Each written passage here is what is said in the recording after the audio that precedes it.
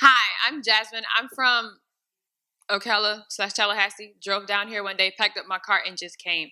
Um, and God has been good. It was rough, but God has been good and faithful. And so, to people who have never experienced real kingdom ministry, like, come. If you're like, my church is dead and dumb, I was in the prophetic stuff, just wasn't. Apostles say that. So, in my church,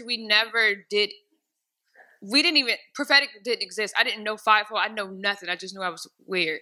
But I came here and I was accepted. I put down, this is a place where we're celebrated and not tolerated. And that's something the apostle says. And as a prophet, you know real. And you know there's a difference when people are like, I want you to serve. I want your faithfulness. You network. You can gather people. But to actually be celebrated, to just, you come into this atmosphere and you breathe. Like, yeah, I'm a little different. I'm a little weird. They're a little weird. But like, I can just sit. You can sit, you soak. There are people of different ages, generations, cultures. Some people, I don't know what they just said, but praise God, I felt the spirit on that. Like, I love the diversity here. The community is really awesome.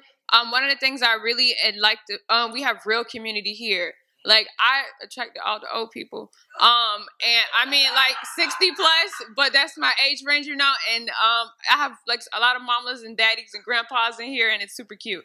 I like old people. And I just wanted to say the community here is real, it's authentic. They'll get you together. I know y'all hear apostle shit. That's apostle is apostle here and there. And like, I love that, and some of them are sweet, but they'll still get you together. And you need that. I don't need anyone to tell me it's okay, you still sinning. I need somebody to say no, out of love and out of respect for me. And like, they want you to grow here. We're not just like, I need you to serve or whatever. They're promoting you to grow, and it's real equipping. It is practical.